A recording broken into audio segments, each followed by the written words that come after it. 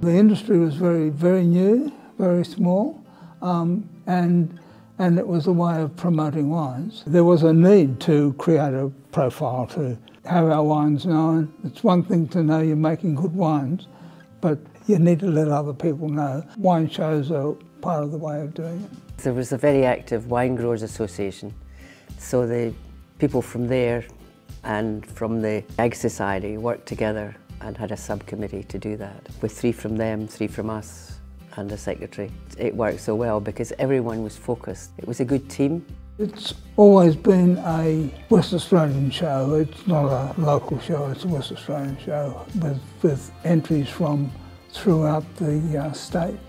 And that's been an important factor in its success, because people see it as a worthwhile event, because the judges have been good, the integrity's there, and that means a lot. We had the big investment wineries in Margaret River, but over here we had struggling farmers trying to do something different. But at the wine show it was a leveller, we had good wine, all wines being judged at the same level. There's always a community spirit in the country. You didn't do things to be paid, it was part of the community. Anne and I were both involved with the tennis club. They were looking for someone to wash the glasses, and it was a big fundraiser for us. Each year we'd do all the washing and that of the wine glasses, so it was a very big thing for our club. But we had about 6 people going every day doing different shifts, washing the glasses, and you were not supposed to wear perfume or deodorant or anything like that, because the smell might affect the glasses. It kind of brings back a few memories. You don't realise how much was involved in all the preparation and the background stuff, so I think it's just nice to have someone that knows all that.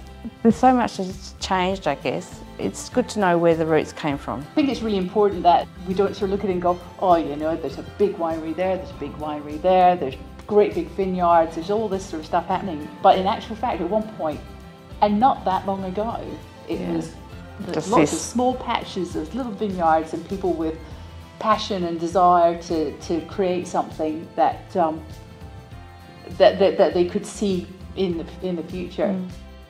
The agricultural department had an experimental block out at Forest Hill, and it was doing quite well, and it was suggested by, I think it was Ernie Mead, to Tony, that we might like to plant some vines too. He was interested, so we put in a small amount, a couple of acres I think it was, at the farm it would have been 68 I think. In the early days, of course, it was using secateurs and picking into banana boxes. From there, the whole thing expanded with the extra vineyards, and then we had machinery. It's just been wonderful to be part of it, to see our dad create something from really nothing. And his vision, his vision that this is possible, and helping other wineries see that vision. The wonderful thing is to have seen something that started off as a tiny little part of the show